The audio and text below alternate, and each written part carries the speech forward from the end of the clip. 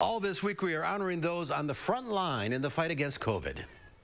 Every nurse in our community has gone above and beyond the call of duty this year to help others.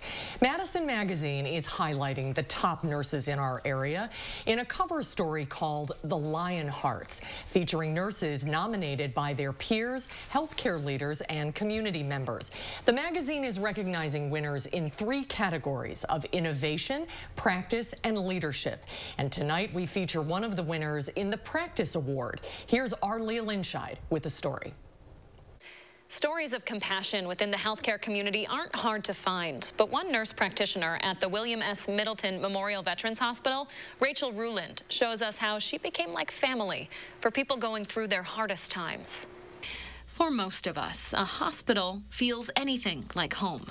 We're used to touching our patients. We're used to being very close. That's not how nurse practitioner Rachel Ruhland feels, though. We're used to being like nurturing, compassionate people, touching our family, hugging. Things like this don't occur anymore. And family is how Rachel considers her coworkers at the VA hospital. And like most of us, Rachel would do anything for family. It's heartbreaking for nursing. So when the COVID-19 pandemic first hit, she requested a transfer to the VA's intensive care unit to help prepare for a potential surge. She was asked to create a role for nurse practitioners, not normally found in ICU settings. But her managers say she went above and beyond, extending that sense of family to include loved ones not allowed inside hospital walls.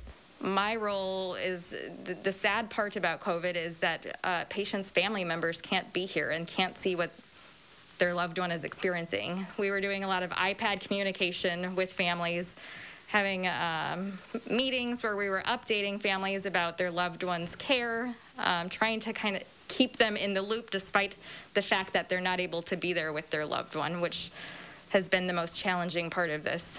That's not where Rachel's hospitality ends. In late March, she volunteered to transfer to hard-hit Chicago, moving with just a day's notice to the VA hospital there to work 12-hour ICU shifts. There, case numbers were high, and patients often only had nurses to turn to for comfort. You really develop a unique connection with somebody through this experience. It's really hard to describe. It's just, it's a feeling. It's a feeling that you're really helping somebody. You might wonder what pushes Rachel to go above and beyond. Just before the pandemic, grief really hit home. At that time, my father was in hospice, and we were kind of caring for him, and basically, I really had a strong, basically a calling to kind of help on a bigger picture, and kind of help patients who maybe were experiencing somewhat of a moral distress situation that was happening in my own life, I guess. It's that experience with her own father that has expanded Rachel's sense of family to encompass so many across the Midwest, from Madison to Chicago and back. And as the pandemic shows no signs of slowing down, she has a message for her healthcare community. I would probably make a shout out to all my fellow nurses. Just caring for patients all over Wisconsin, just to stay strong, stay healthy, know that their work is appreciated more than they probably know it is. And that sentiment of teamwork is heard from all of the nominees. For News 3 Now, I'm Leah Linscheid.